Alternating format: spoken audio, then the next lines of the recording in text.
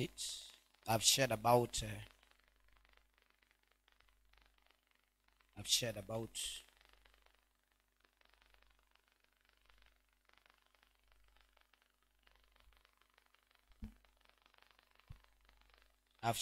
the times of Gentiles. We talked about God is dealing with two kind of people right now. So from the time he began creation, he began with Hebrews, the Jews, whom he brought through Abraham.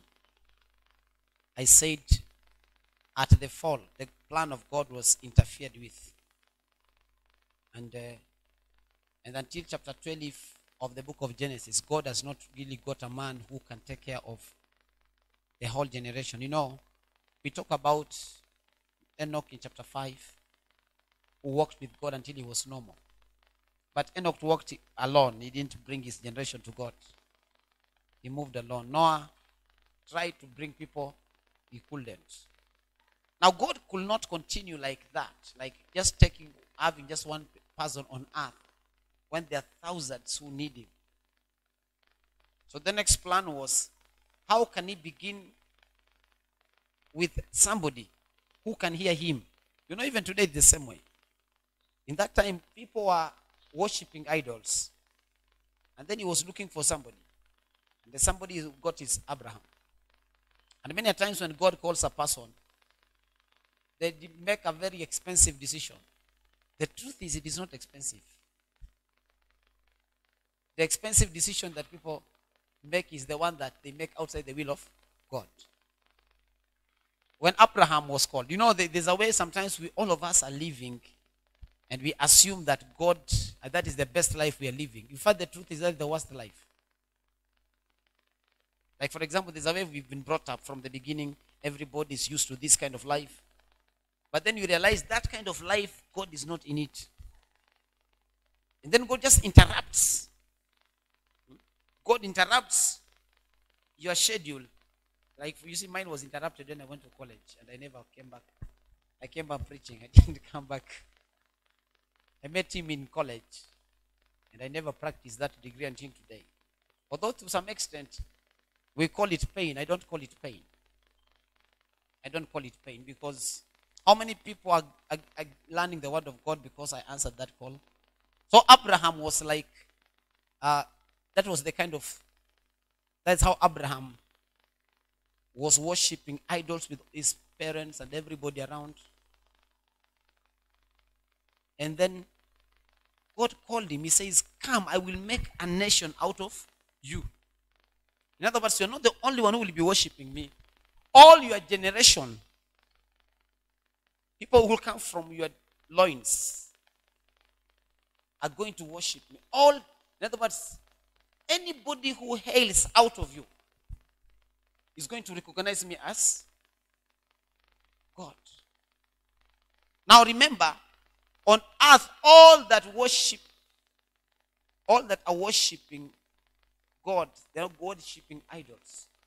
But out of Abraham, God raised a generation. Even as I came in Marsabit County, and we are doing so many things across the land, my prayer is that so many people will rise because I arrived in this place.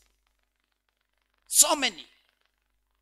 And I realize so many people are looking at me. So many. The students, whoever, pastors. I just realized. In other words, God can turn around the whole county. The whole. Just like it. So that is how he brought Jews to come to pass.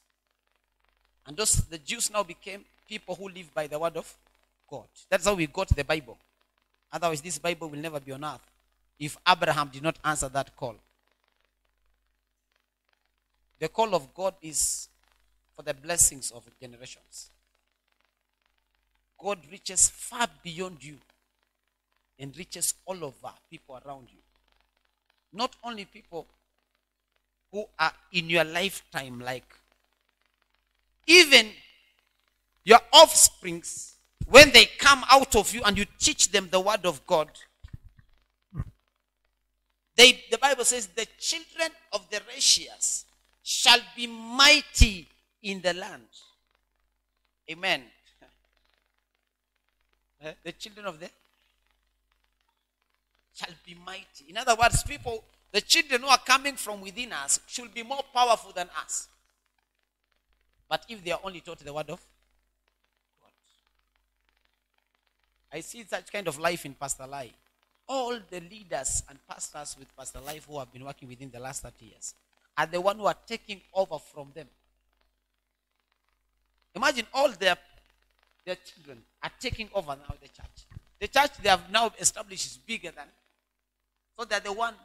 When these leaders began, the church they began with is a church like this. I'm saying all pastors that work with Pastor Lai, all of them are in their 60s. But all their children are pastors. They didn't study pastor, some of them. But when the anointing comes on you, now that they, look at where they began and look at where the parents have arrived at. Now them they are beginning from there. Wow. That's powerful. In other words, them that come from within us, and that's why I'm talking about, as a Divine Life family, we have to be a unique family in Marsabit. Everything identified with us must be great. Amen. Including our children. That's why I want to hear the results of these two guys. They have connected to an anointing.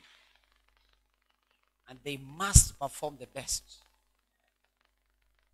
Amen. If they have been performing the best, then it will be taken to the next level. Amen. Somebody brought the dean of the school of ministry where I am studying, brought her daughter to Pastor Lai. She's been getting D. You know D? D. You know what D is? Because some of you have gone to school. She brought in January and he said, now she's in Form 4 with a D. And he said she will go to university. Now the mind of a man says what? Even if she studies so hard, it cannot happen.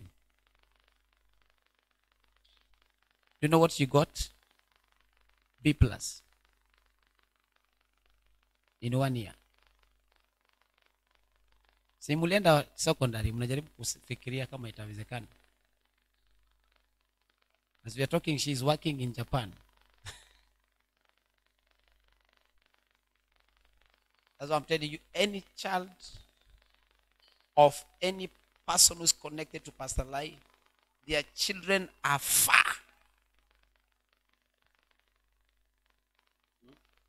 We hear children of other pastors are criminals. But not this kind of family. Amen. Our pastors are struggling with their kids. But this is different. Amen. It's different. Somebody, I was saying the other day, somebody must love us because of our results. Somebody must feel like identifying with you because you are doing what? Exploits. They are looking at you, they're like, what is it about these people? It is not expensive to answer God's call. So even Abraham brought all his children in the fear of God.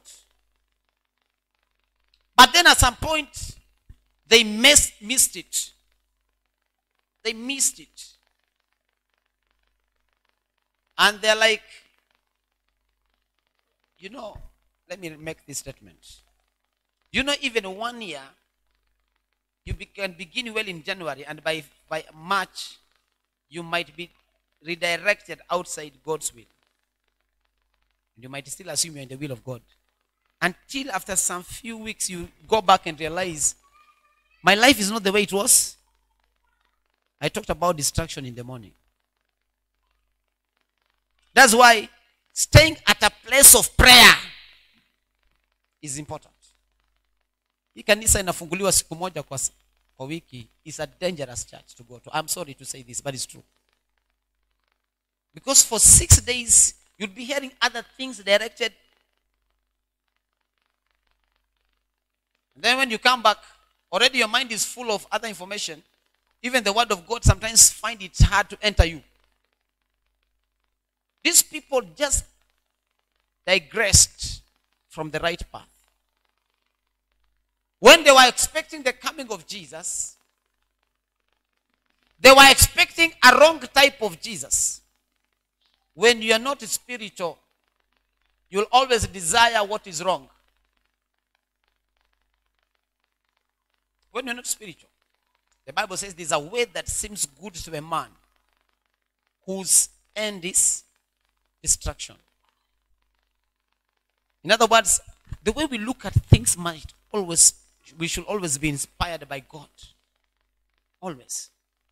When people begin telling us what to do, and many a times, no, unless someone has really studied the word of God, prayed, and is directing you well, there might be high chances that the advice of everybody is not God's advice.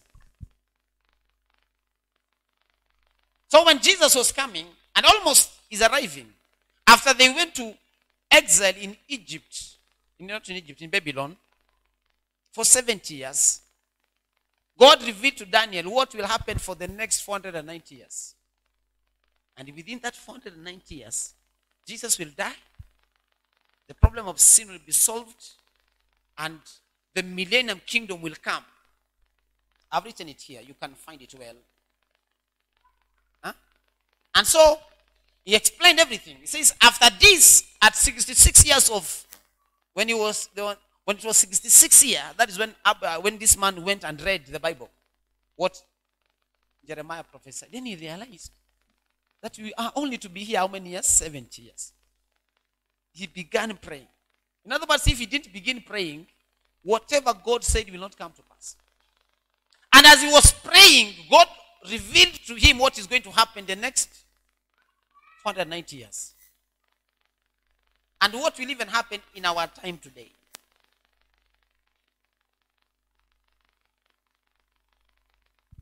And what happened?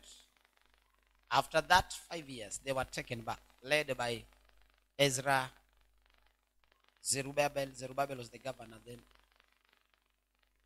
Haggai was the prophet. Malachi was the prophet then. They were taken back.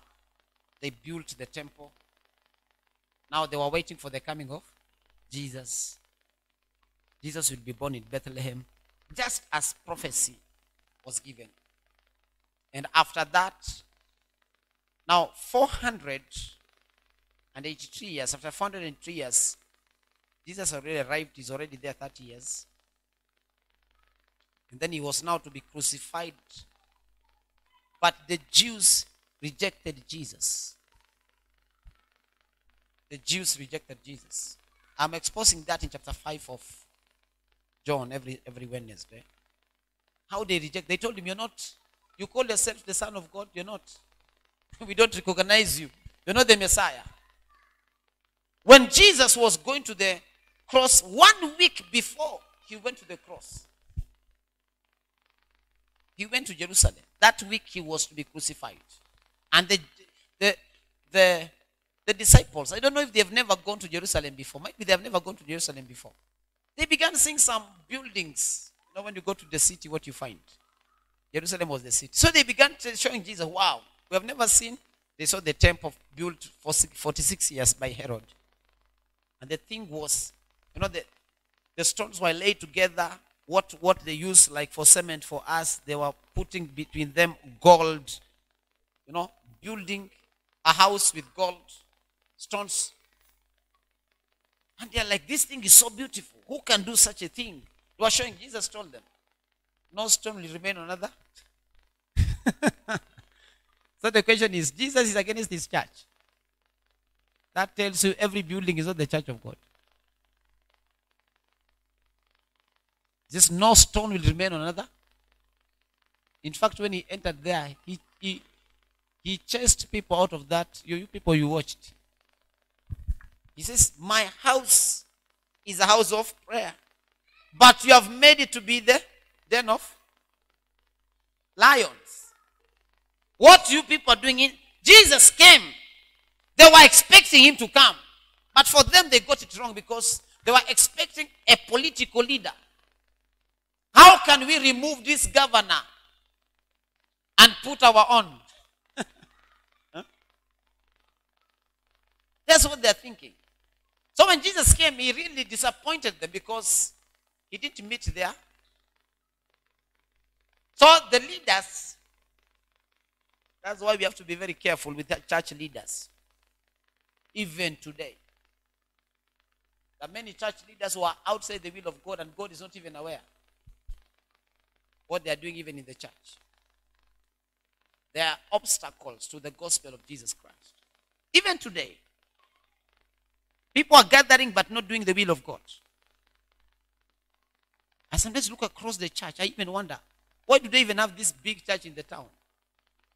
Nothing is happening in the name of God. The youths are all outside the church. 90% of the youth are lost in the churches today. 90%. Getting themselves involved. But still people are sitting there and they're saying they are people of God.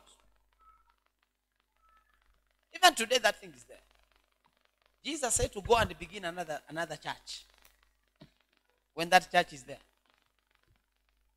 Because that church was not doing what the will of God is all about.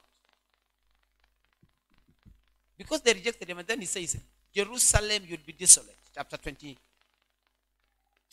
of the book of Matthew, verse 37. He says, Jerusalem shall be desolate. You will be, it says you will be, you'll be dispersed out of Jerusalem. I think we read that one. Let me read to you as I finish. I want this to enter us really because there's so much that God has. I will not be teaching a lot because I've written these things.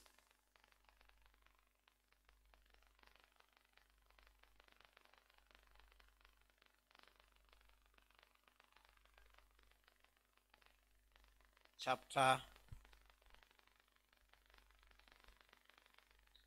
23, verse 37 of the book of Matthew. O Jerusalem, Jerusalem, thou that killeth the prophets and stones them which are sent unto thee.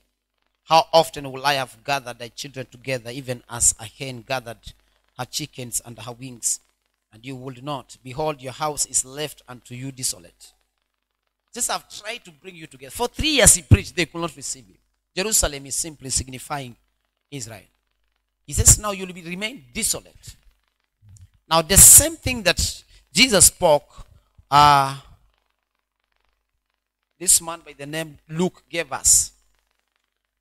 Here, Matthew is saying that Jerusalem will be desolate. Now when you look at chapter number 21 of the book of Luke, now if you read the whole chapter, it's talking about the end times. And Jesus was also explaining. And they shall fall by the edge of the sword.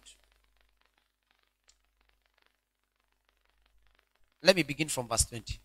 And when you shall see Jerusalem compassed with armies, then know that the desolation thereof is nigh.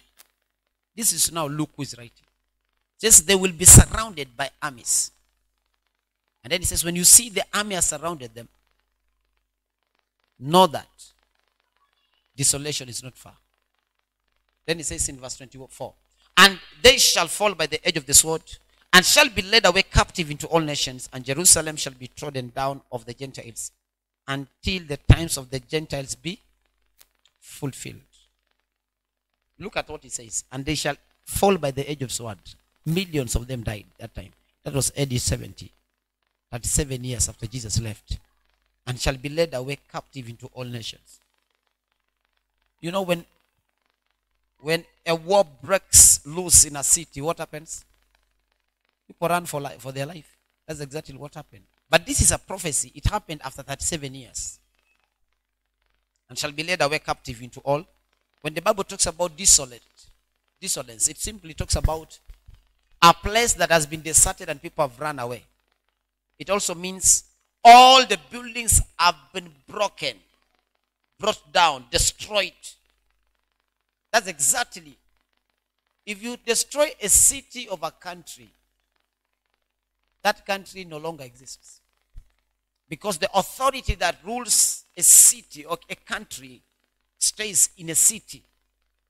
You know, the Russians tried, they began with Kiev. You know what Kiev is? The city of Ukraine. They couldn't bring them down. So when they realized they could not, now they're now trying to attack the outside. But the president is still there. So if Jerusalem, now when he is talking about this, now this one also signifies that God's calendar has shifted from the Jews. Listen, when the agenda of God is on a specific man of God, they have security more than what a president has. Which kingdom is big? The one of this earth or the one of heaven? When man of God is anointed, the armies he has, angels, millions of them that take care of him, cannot be compared to the kind of, you know, like when you become a presidential candidate, you are given, what are you given? You are given some security, some 2 AP, or 3 or 4. Immediately you are declared a presidential candidate. They give you such things. But the choir said, I don't need them.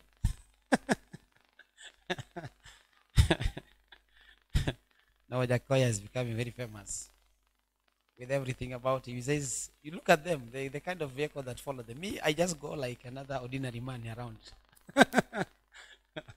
But in his house, there's some there. Because you become now the target of the enemy. Anybody want to kill? Even the same, when a man of God comes up. When you see Jerusalem destroyed, the hand of God has lifted. And nobody can make you secure more than God. Nobody can protect you the way God protects you. No one. Amen.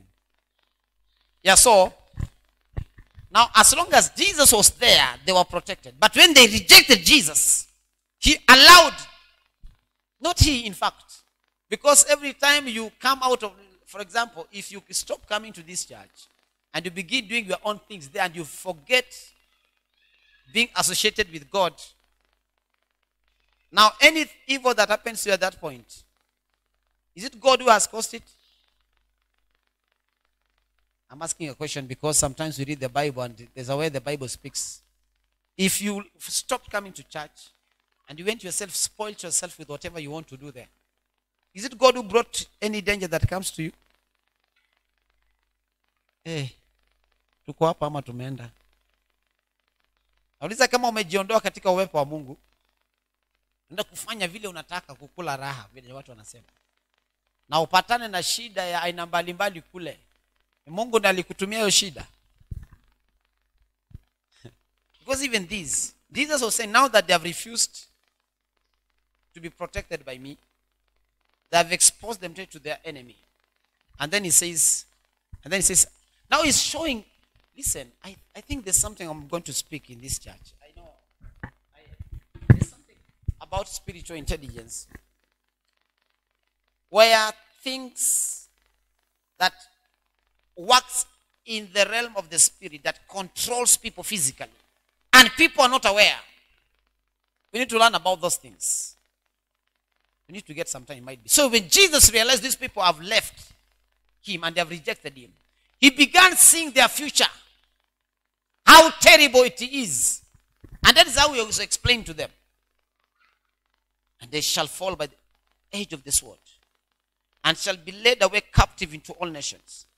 And Jerusalem shall be trodden down of the Gentiles, until the times of the Gentiles be fulfilled.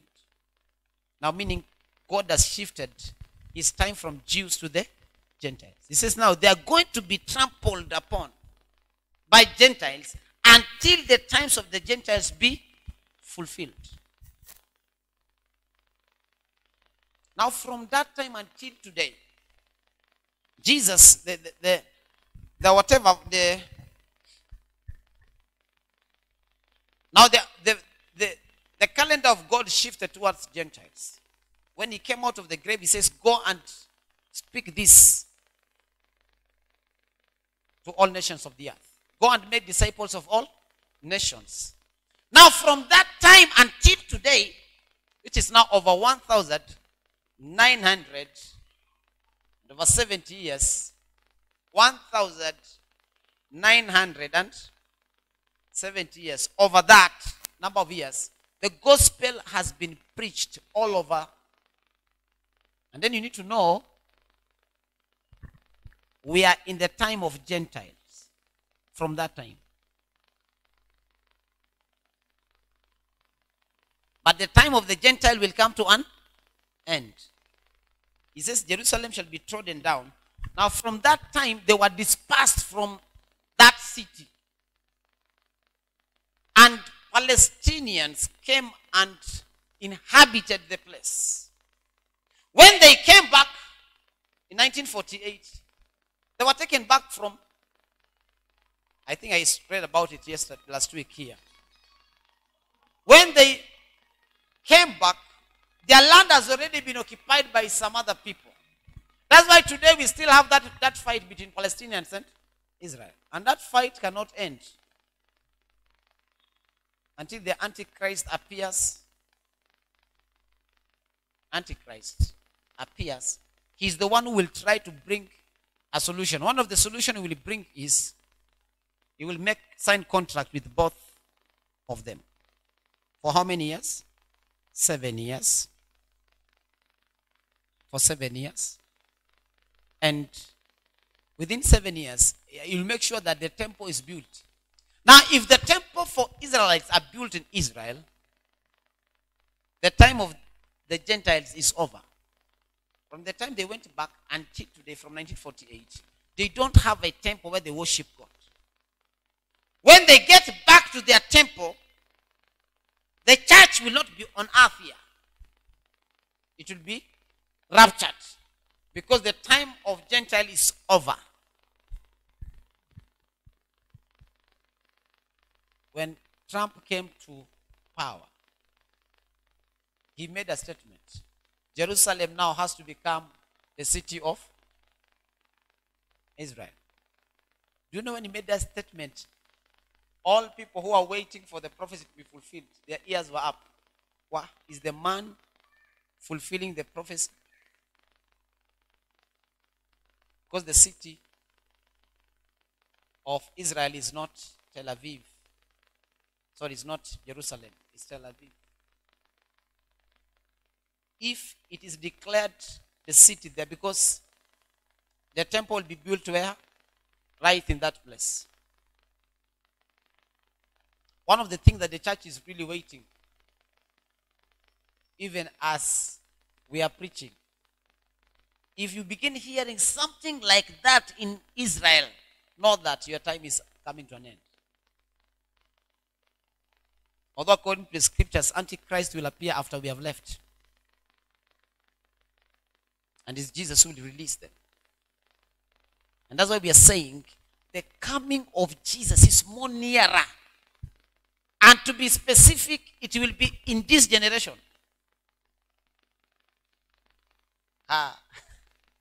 Hasta anasema nini? It will be in which generation?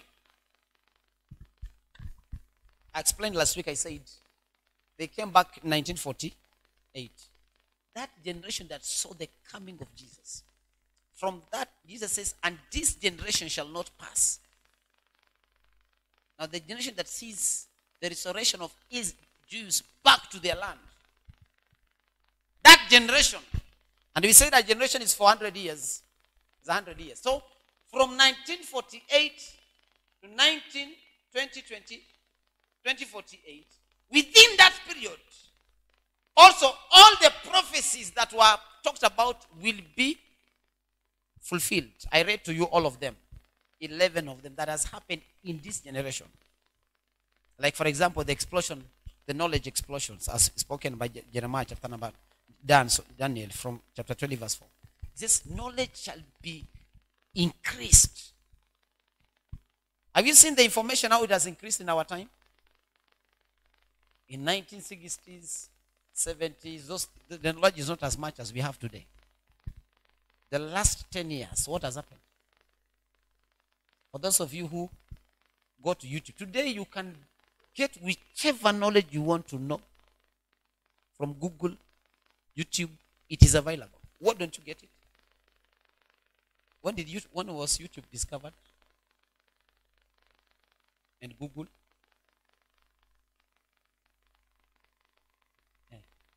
To digital copy.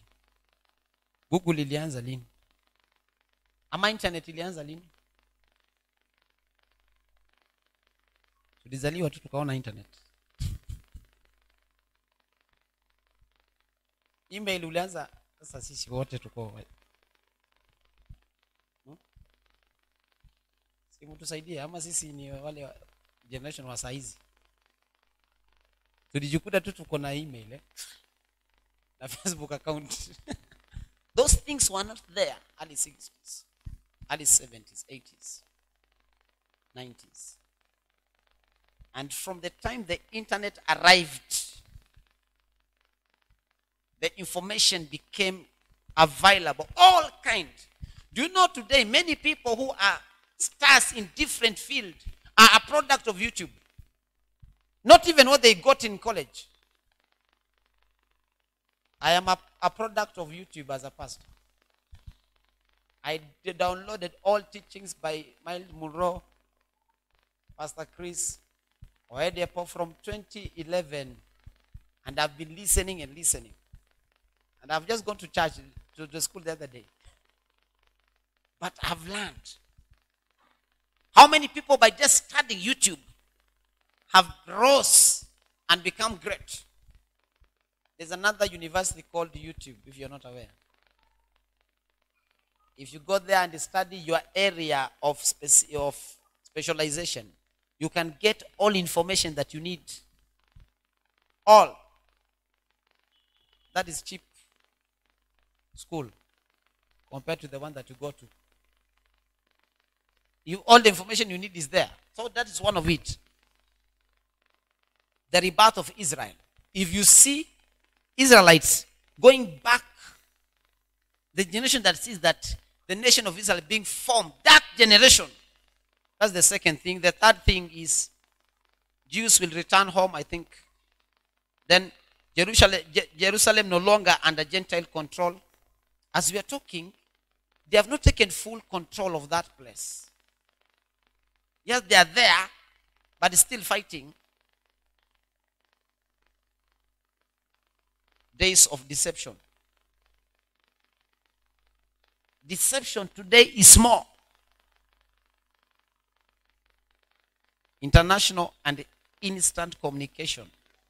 Prophesied by John in Revelation chapter 11 verse 3 and the 7 Revelation chapter 11 verse 3 and verse 7 to 10. Instant communication. Today you can communicate with somebody who is far away from you. Today you can talk like instant communication. Somebody is another continent. Google Meet, Zoom. There's another one called what? Team what? Is it Team or what? Huh? You are discussing, you're teaching people. You're talking to people from far away. This is signs of the end times. I know many of us are not aware. Famine and pestilence, as in the days of Noah. Is our generation like in the days of Noah? If you look around, what do people think? What do you think? Or what do you qualify? What are characteristic of the people who are in the days of Gentiles, in the days of Noah? I've given it here. Let me just read to you 1, 2, 3, 4, 5. I've given 5 things here.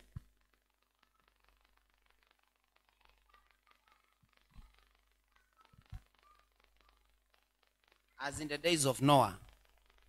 5 things I will read to you, just so that you look around and you see.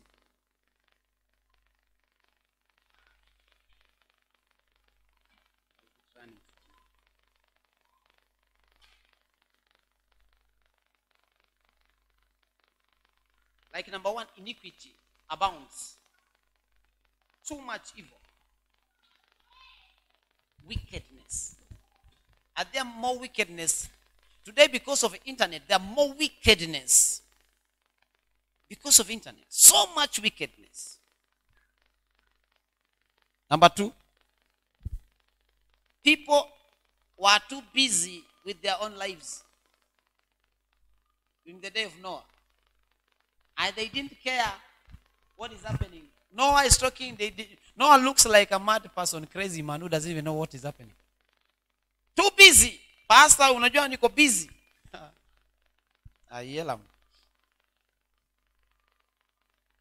Number 3, only Noah participated in the work of God. You know, you can try to imagine the number of believers in the church. And the very church is bankrupt. The account of church is empty or has little money compared to the account of people in there. Meaning people are not interested in the work of God. Evangelism, discipleship, vitu kama hizi siku hizi ziko kweli. Tulisahau sana. And Jesus said, go and make disciples. Number 4, only Noah and family prepared for the flood. How many people are preparing for the coming of Jesus? Pado, haijafika. You know, when I write this book, I look like a mad person. This one. And I've explained everything here. On the radio, I'm explaining this.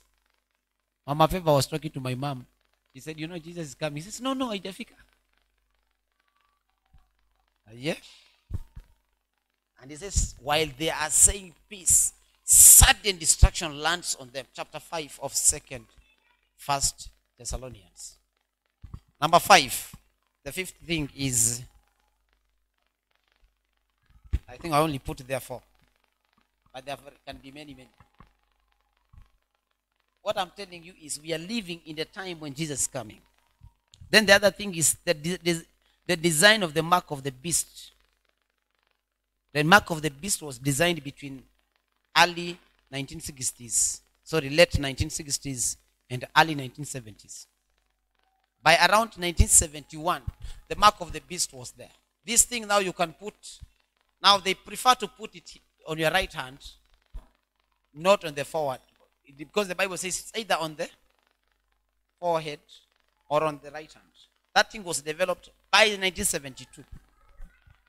Today it is already there, microchip. Have you heard of microchip? You don't need to carry. In some countries right now, people have it on their body. You don't need ATM or to carry card around. Your information have been fed on what? The microchip. So you get in, if you go to a supermarket, you just go in there, buy, and they just read your information from where? It is happening right now as we are talking. That's why I'm saying this is the generation that will see the coming of Jesus. I've explained 12 things here that has already happened from 1960s up to this time.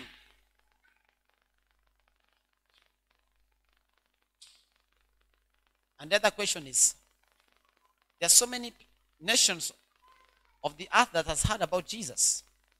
Jesus says, when this gospel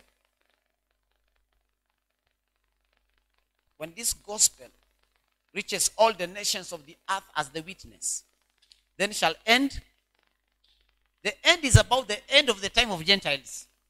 It's not the end of the earth. Because after we leave, life will continue the way it is. I'm praying that all of us will be rapturable, if that is anyway in English word. Now you might come on Sunday and you realize pastor has left. Then you can become a pastor.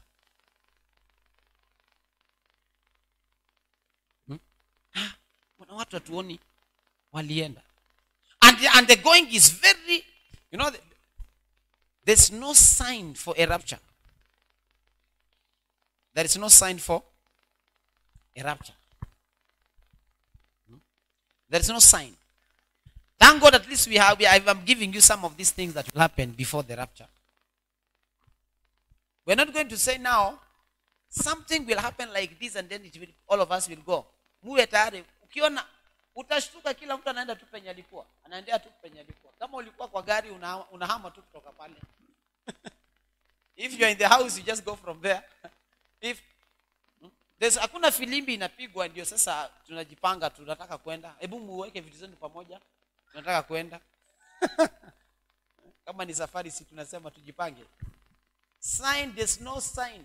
The Bible says in a twinkling of an eye will be changed. And then so rapture can happen anytime from when? Now. Amen. I'm done. Utaenda kwa makanisa hakuna mahubiri kama hii. Hakuna. Na unajua, you remember the 10 virgins? 5 wise and 5? Kwani kitu itafanyika lini? That is talking about the church. A half of the church will not be in rapture. I'll talk about it next week as we finish this chapter. And the Bible says, them that do not have oil in their lamp, they have quenched. Wamezima Roho Mtakatifu kama stima. How many churches have done that? When you do not have an active relationship with the Holy Spirit, you will not prepare for the coming of Jesus. It is dangerous to be in a church where the Holy Spirit is not active. Dangerous. I will expose that next week. I will show you. All of us are talking about the Word of God. All of us. Yes, so I think, I'm not telling you it's happening tomorrow. I don't know when it will happen. But it is not far. If you are saying from 1948 to 2048, just encourage yourself and assume it will be 2048. Because we don't know when exactly it will happen. Because Jesus says this generation will not come to pass. In fact, when you walizaliwa 1940, 60, saizi hata wameanza kuhama one by one. Sasa sisi wenye tulikuja baadaye. Namaanisha sisi pia tuko na very, and that's why we must understand the time in which we are. We must understand the time in which we are. What the Bible says about it. Amen. Father, we are thankful for that. We give you glory. We pray that we become active and alive, even as we anticipate your appearance in the sky, in the air. And Lord, we make us them that are worthy for that day. And even as we live in this life, as we go around the daily business that we have, we are going to pray that, Lord Jesus, we be very sensitive even to the things that you have spoken to us in the word, even as we go around. We might be doing our businesses, going everywhere, but alert in the spirit, so that this day will not land on us in a way that we did not expect. But we put our houses in place, in order, even as we anticipate your coming. In the name of Jesus, I pray. Amen. We can do our offering as we come to the end of this.